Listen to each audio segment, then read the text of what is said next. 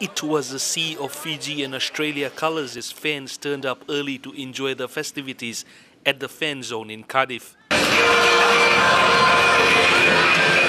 For most Fijian fans, it was time to get ready to cheer for the national side later in the afternoon. Of course I am excited. We come all the way from Cambridge. It took us 4 hours to get down here. And yes, the fever is on and we're looking forward to cheer Fiji today and hopefully they should do well. Of course, always supporting them. Bit hard on a Friday, but you got to support them. They're a great side.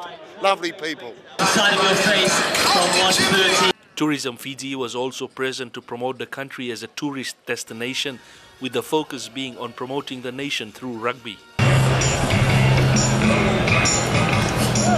It was absolutely fantastic, and we engendered so much support for Fiji, even from different countries right across Europe and different parts of the world, which was very nice to see. But what was equally lovely was to see how the Fijian community really got behind us.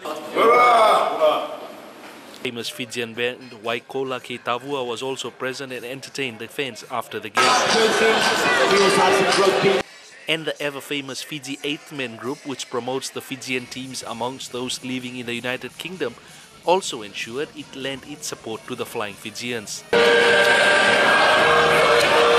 The excitement is actually having the Fiji team just right next door to us and here in Cardiff, and just to be able to be at the fan zone just right next door, amazing. And once again, just like that, they showed that rugby does unite Fijians not only in Fiji but worldwide.